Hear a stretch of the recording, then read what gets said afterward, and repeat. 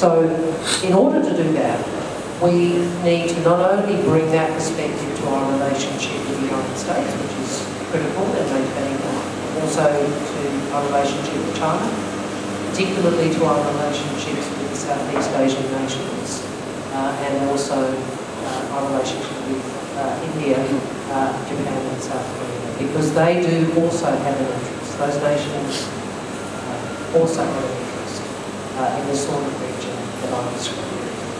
So when you say responsibility, I don't think of it only in terms of whatever's in the media about this particular thing that we might or might not do. I think this is a much more, I suppose, medium and long-term strategic objective that's going to require a whole range of work across a whole range of relationships.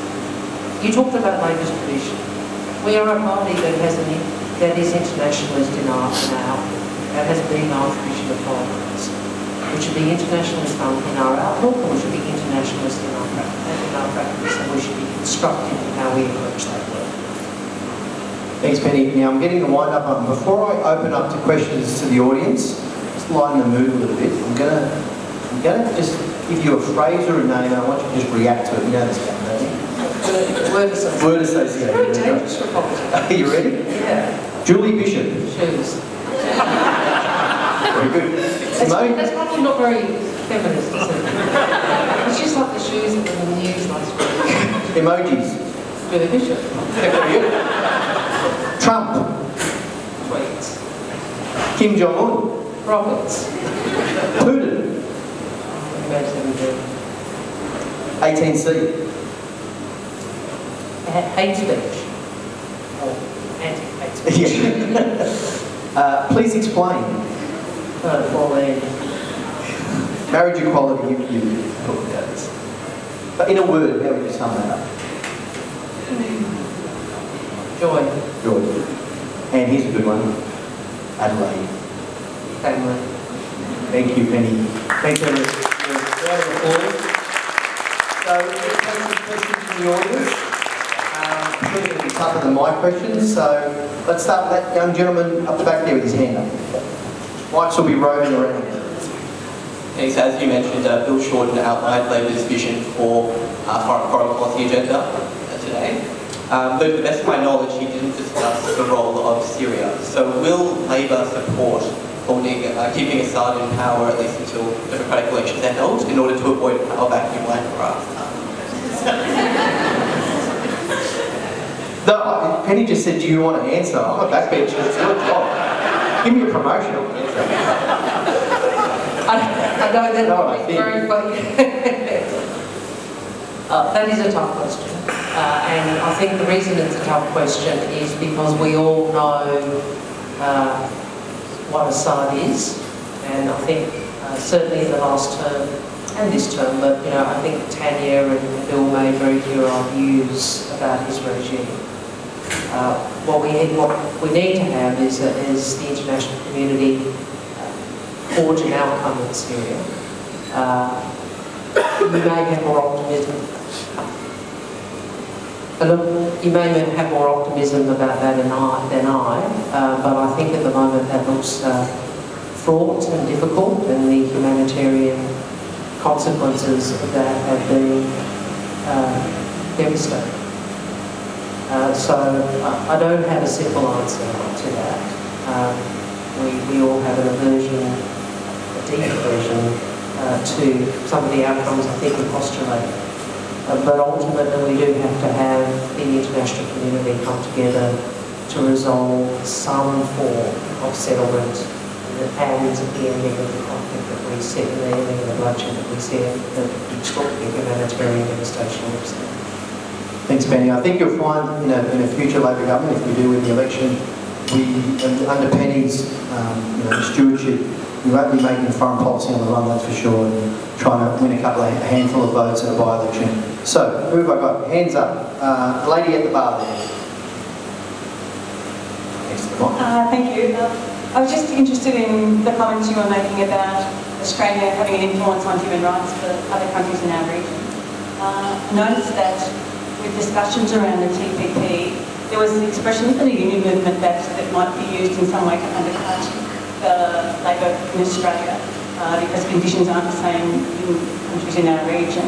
And Brendan O'Connor made the comment that we would be trading with people who upheld the conventions of the ILO. From my perspective, I can't see that a lot of countries in our region do uphold the values of the ILO, and I just wondered how Brendan's undertaking might play out. Penny, it is Victoria, and we're very, very well informed in Victoria. Yeah. No, well, look, I have been, this isn't necessarily a popular position, but I said, you know, I think we should be internationalist in outlook and internationalist in practice, and for that reason, I have been a supporter of more open trading arrangements. And I know that isn't necessarily something everyone supports, but I think the economic, I think the evidence of that over the last 40 years as we've opened up the economy in terms of benefits for working people, for jobs, and for living standards in Australia, as compared to the period prior to that when we were a highly protected economy, are self-evident. Now that does not mean everyone is winning, and I understand that has been raised more broadly about the principles of trade. I see trade as working when you have a social democratic government that recognises that economic change doesn't fall, that we need to invest in people, we need to give them skills, we need to recognise that automation and globalisation have meant other things for some industries. On the TPP, I gave a speech in the Parliament about why we were supporting it. It wasn't the deal we would have done. There were a range of things in there that were Foreign Affairs Minister and Jason, the Trade Minister, and Brent, the IR Minister, wouldn't have been in there.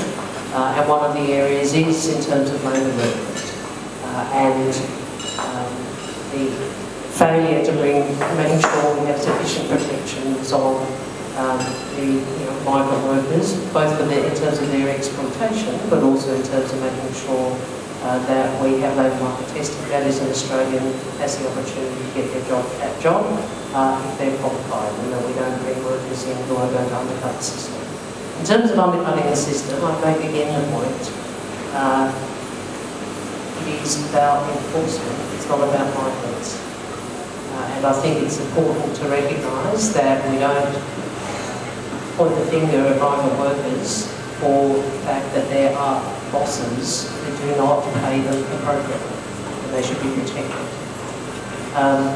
The final point about our region. It is the case that many nations of our region do not have the same sort of industrial relations rights that we do, and we should work where we can, in the ways that we can, and I know the union movement does, and certainly the government should as well, to try and improve labour standards through the ways, trade agreements and other engagement in other nations.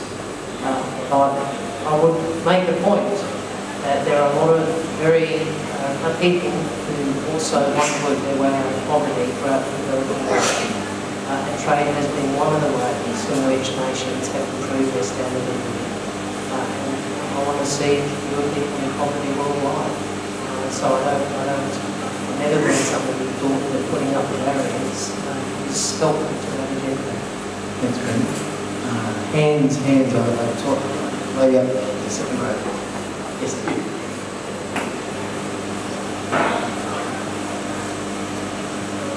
It's a bit of a two-parter. Firstly, so I think young people generally, there's high amount of apathy in politics. I think a lot of people, myself included, think, well, how is Labour in any way distinguishable from the Liberal Party the way these people group? So I think just in a general, more general question, but also kind of hard,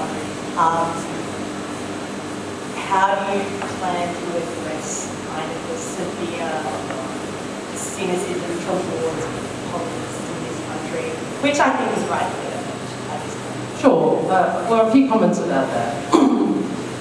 Yes, the political class needs to do better, probably so that the people who put us there.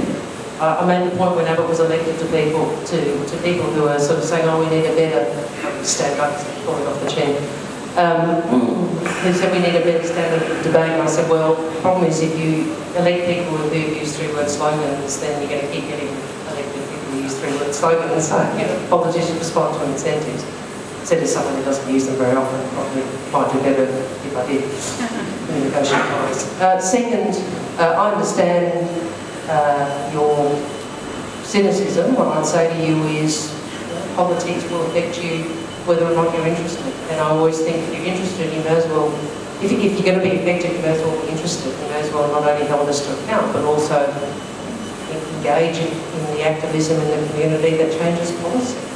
If you look at the history of the feminist movement, we didn't get equal pay, we didn't get sex discrimination act, we didn't get multiculturalism, the race discrimination act, we didn't get superannuation, we didn't get the wage equity, we didn't get any of those things without equal pay, both in the parliament and in the community.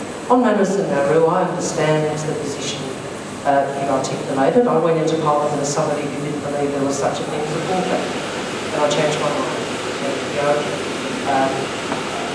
I did that on the evidence which was presented to me. That wasn't a decision that I enjoyed coming from. It wasn't a position that I enjoyed realising. So the question then was, well, how do we manage this? I'll tell you one thing we want to do is to have a system of indefinite punitive detention, which is what this government has imposed on people. So you can have an argument or a discussion about what the best policy prescription is. What the government is doing in terms of implementing it, I think is wrong. It's wrong. Not only should we ensure that children have the medical care they need, and are brought to Australia for that medical care, more broadly, we should not be in a position where people have been in this situation for years because this government has not sought to ensure that countries third countries Probably the point I'm making about there's no difference. Well, I'm just going to have to disagree. See, I think as an Asian there's a pretty big difference between a party that isn't prepared to support people like Pauline Hanson and a party that is.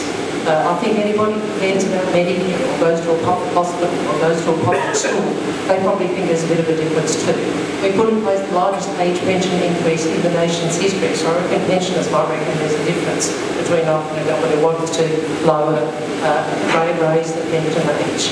I reckon women might reckon there's a bit different between a party that actually cares about pay equity, that cares about ensuring that we try and reduce the gap in the wages between men and women.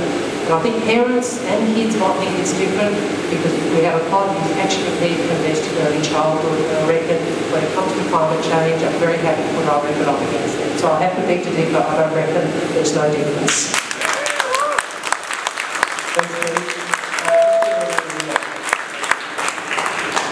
I will give the question.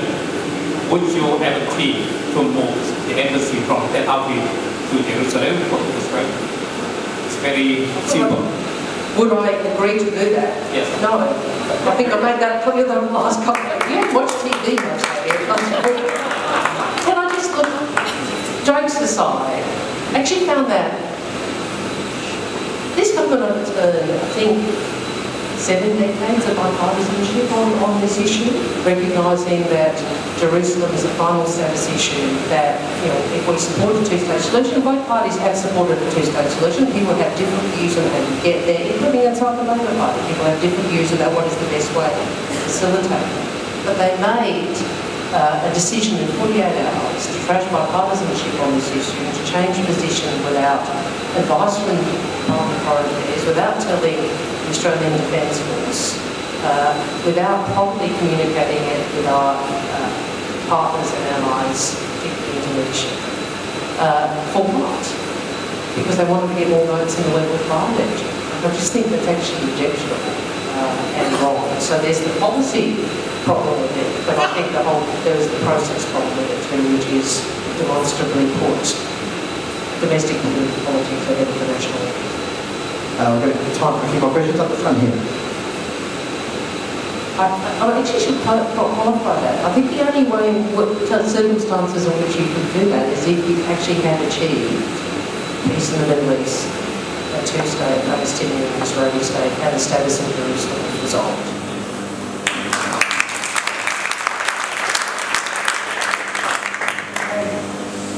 Thank you so much for being here. Thanks for being a full my problem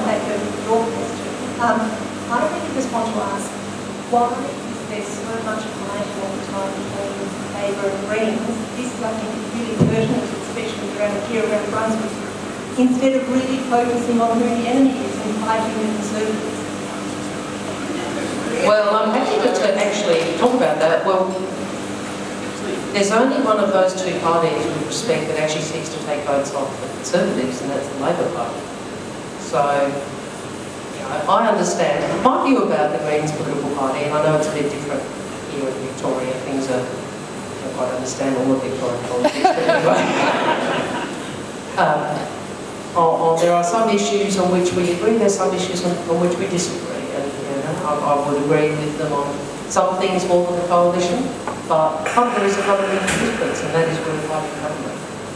And that brings with it challenges, responsibility. As I have often said, one of the differences is we have to talk to people who don't agree with us. We have to convince people to change their position. Because we have to win government not just in Brunswick and in Melbourne and Victoria, but in North Queensland and in outer suburbs of Western Sydney and in Western Australia.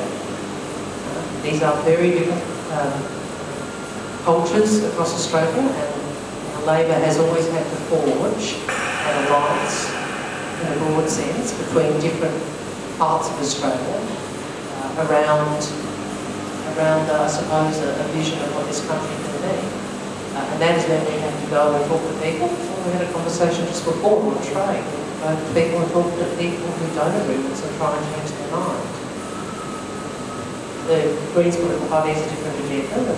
They are seeking a Senate quota fundamentally, or one or two seats around Australia. So it's a different agenda. Also, as former finance minister, I would say is we actually own stuff, not just say it. But I'll only add to that, and I'm sure people in the Greens political party, and my friends as well, introduce their intentions there, people go into it for the right reasons. But, I mean, Penny didn't mention this, but she was part of this at the time. Sometimes, well, often the perfect is the enemy of the good. So when they voted against the CPRS 10, 11 years ago now, it was, from their perspective for the right reasons, but we ended up getting nothing. And politics is not an easy game. It's kind of, tough to get outcomes. If you get 80% something, grab it and build on it, and that's why all the great reforms in this country have actually made Australia the country it is today. And I ran for office because I thought within the Labor Party, it's a party of government, informed government, and actually can have outcomes that change people's lives, because it changed my family's life. We grew up in a housing commission.